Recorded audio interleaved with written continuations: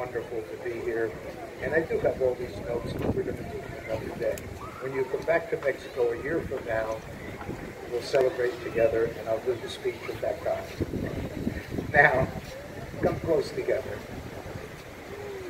We say, our God and God of our fathers and mothers, bestow your blessings on Natalia and Jenny as they unite their lives.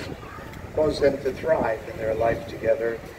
Teach them to share life's joys and trials, and to grow even more in understanding and devotion. May love and companionship abide within their home.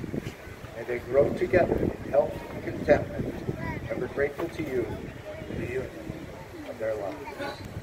Now, in the presence of this company as witness, and in keeping with tradition, who have spoken the words and performed the rites,